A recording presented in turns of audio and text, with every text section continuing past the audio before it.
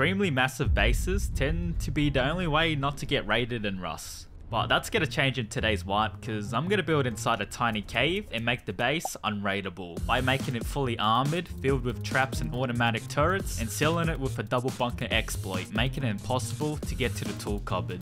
And so, after spawning to a fresh wipe server, the first thing I needed to do is get to a cave and secure it so I can build this base. Alright, I'm heading to M19 where this cave is located for the base build. Okay, we are pulling up to... Okay, bro. Alright, we're pulling up to the cave. Let's go check it out. Okay, nice. We are definitely building in this cave. So now let's get a tool cupboard down to secure this cave. Okay, we just need a bit of stone and wood. Okay, that should be enough. Now let's get this tool cupboard down. Okay, I think that's perfect. Tool cupboard down. Okay, the cave is ours now. And now that we have a cave secured, we can start on building the base and making it unraidable. So, the game plan was to start off building the first bunker, then work our way to building the frame of the base design. After that, upgrade everything to armored, including the doors, then add some traps and auto turrets around the base, and then seal the tool cupboard with the second bunker exploit. And that should be easy, I think. So, to start off with, I'm going to set up the first bunker, which will also act as the entrance to the base. Okay, I got a door crafting, and I just need a bit more wood and stone. Okay, nice. We got a nice stone node right here. Now we just need wood and we should be ready to set up the bunker. Actually, let's investigate this house quickly. Wood, I'll take that. What is this? Oh, what the hell? Well, free loot for us. Alright, let's get back to getting some wood. Okay, that's everything to set up this bunker now. Start off by upgrading the foundation. Now let's get a door on. Then let's check if this bunker works. So place a half wall right here. Then block the entrance with a wall. Place a roof and it should open the bunker. Okay, nice. Now we just need stone to upgrade that wall. Upgrade the wall, and now the bunker's all set up. And I have to remember to have wood in the base or I'll be literally locked in here. The base is one step closer to becoming unraidable. So now the next step is to build the frame of the base design before I start upgrading anything. Alright, let's start with the foundations. Now the walls. So we did not have enough wood to continue building, so let's get some more. And so I went outside to farm some more wood to finish building the frame of the base. Right, 4k wood, that should be enough. Now let's get back in our little cave. Okay, let's finish off the wall. So I'm going to build a second floor right here. Okay, that's pretty much the second floor done. Now I'm going to build the frame for the storage room. Alright, sweet. The frame of the base is now done. This is not even close to be unraidable yet. And now it was time to upgrade the entire frame into stone, because right now the only thing protecting the base is one stone wall and a wooden door. So yeah. Okay, let's start upgrading all of this. Okay, we ran out of stone, so it's time for a farm run. After using all the stone I had, I went outside to farm more stone to upgrade the base. Okay, I got myself a nail gun and a metal pickaxe, so it should be easy. Might as well get a bit of metal. Oh, do you not want to mess with them? Okay, I need some food because I am starving. Nope, that is not food. Nope, tuna. Yes, I will take that. And after farming for a bit, I headed back to base to continue upgrading the frame to stone. Okay, I farmed about 4k stone. Let's see how much I can upgrade the base. Alright, we're not even halfway done. Okay, 25 stone left. Let's get some more. So, I needed more stone to finish upgrading the frame, but as I headed out to farm it, it did not go so well. Alright, I farmed all the stone nodes around here, so we're gonna head in more inland for some scrap as well. 5 scrap, let's go. Oh, bro. Alright, well, time for a second run. Okay, I got myself back a bow and some metal tools, so let's get some more stone. Well, back to the grind. Oh my, I'm literally taking L's left and right. And so, I decided I was now going to get my hands on some guns before I continue farming for the base. So I decided I'm going to get some guns, and for that, I'm going to need a lot of scrap. So let's get that first. Also need a bit of sulfur along the way. Alright, let's hit the road for some barrels. Great, there is some guy along the way. Bruh. Let's freaking go. Give me all that. Okay, that is our first W. After winning this fight, I farmed some scrap and headed to bandit camp to buy some guns. Okay, recycle all of this. Okay, sweet. Alright, I just need a bit more sulfur, so let's get that quickly. Okay, we can buy one of that and one of that. So, after buying my first gun, I went back to base to depot some resources and went back to buy some more weapons. Ooh, I'm gonna see if I can try and kill this guy. Let's just hide here. Oof. Bro, we got a semi and a Tommy. That's not bad. And after getting an extra 2 more guns from this dude, I now had some guns to defend myself while I farm. Alright, let's actually get back on track with the stone. So, I go back to getting stone to upgrade the frame of the base. Okay, I'm heading back to upgrade. So, I got 7k stone. Let's see how much damage we can do. But first, let me fix up the storage room because my loot room is a mess. Okay, that's looking a bit organized. And that was even enough to finish half the base. You gotta be kidding me. And after only upgrading half of the base into stone, I decided I was gonna buy a jackhammer to speed this up because this was taking too long to make the entire frame of the base into stone. Alright, for a jackhammer we need scrap, so let's hit the road. Alright, let's go recycle. Should be enough scrap to buy a jackhammer. Okay, we now got a jackhammer. This is gonna speed up farming, so that's pretty good. So, after getting the jackhammer, I continued farming all the stone I needed to finish upgrading the frame of the base. Alright, let's get back to getting all the stone we need. Okay, I've spotted a guy right here. Ooh, we actually need those gears later. Bro, where were these grubs coming from?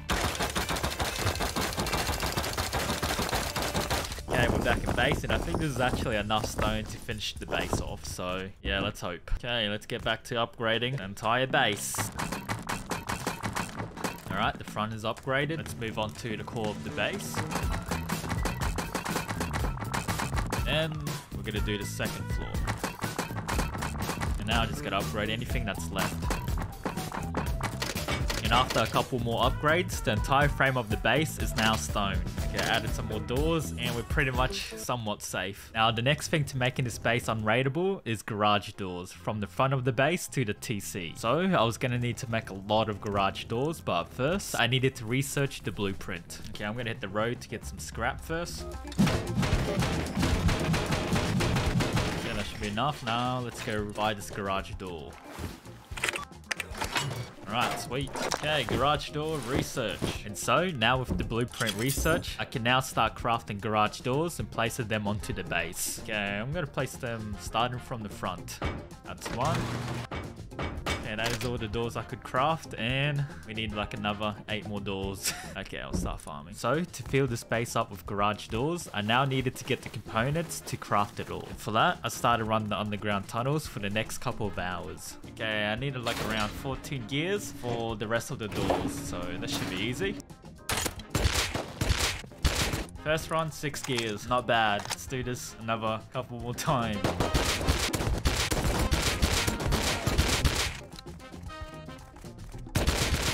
Oh, what the hell was that? But anyways, that is all the gears I needed, so I'm gonna head back to base to start crafting all the doors. After getting all the components I needed, I crafted the rest of the garage doors and continued placing them onto the base. Okay, let's hope this is enough.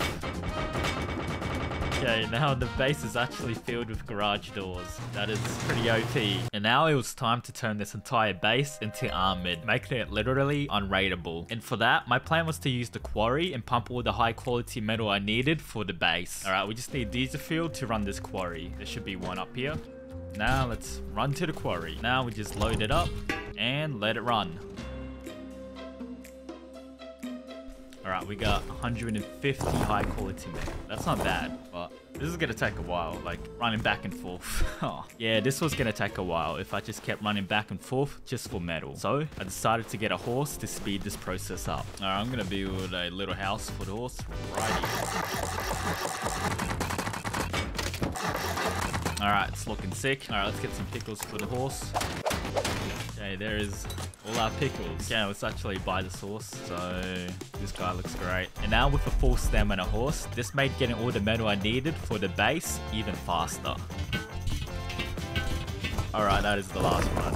That should be enough. Okay, with all the metal we need, we just gotta smelt it all now. And after smelting all the metal, I started armoring the base. Okay, let's start upgrading the front of the base, aka the bunker.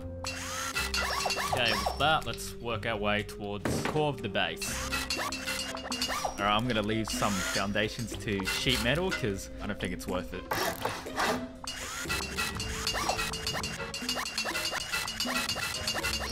Bro, this is probably the most expensive base I've ever built. Okay, damn. Now the base is fully armored. It's looking pretty sick. I do not see anyone raiding this base and actually making it to the TC. Now to make this base even harder to raid, I'm gonna add some shotgun traps around the base. And for that, I needed a bit more scrap to research the blueprint for it. So I went down into the underground tunnels to get it. Yeah, I'm pretty sure I just heard someone camping here. Let's freaking go. Okay, let's continue our tunnel run.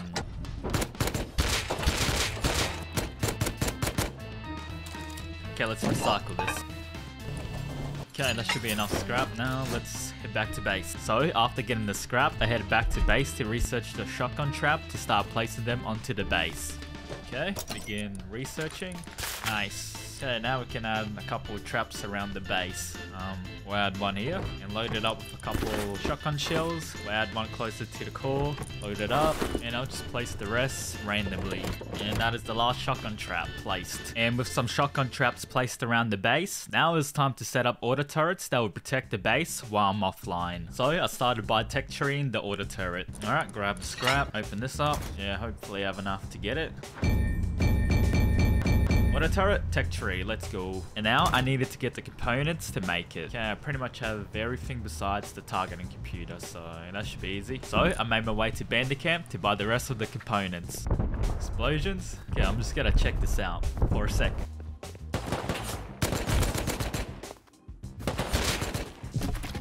Alright, a bunch of charcoal.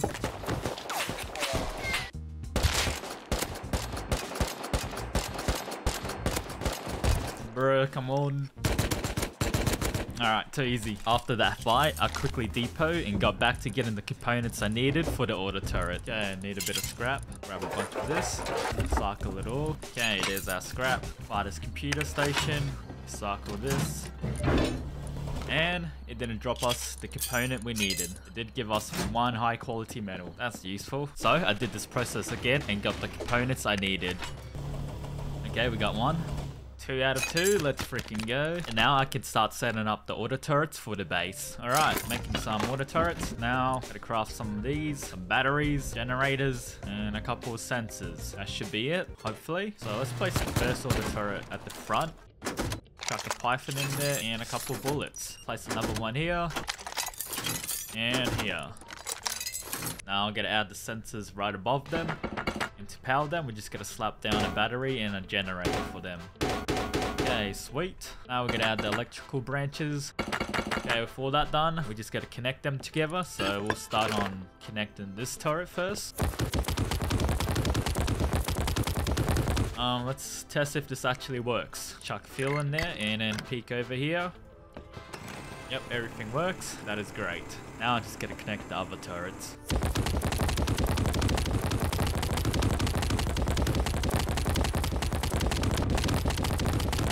That is the last turret connected, and there we go. Now we have some automatic turrets. And so it was about time to set up the second bunker to seal the tool cupboard. Alright, we need to cook some more high quality metal, so... Alright, now we got the metal. We're just gonna make some spears, some boxes, and a sleeping bag. Alright, now it's time to set up this bunker. I'm gonna place a sleeping bag right here, box right next to it, shove all this in here, and now we block it off. And bam, it's blocked off. So let's test if this works. Let's die, then spawn on my bag, and break this. Okay, the bunker works. And there it is. I literally built the most OP cave base in Rust. And nobody even tried to raid me, so that's pretty cool.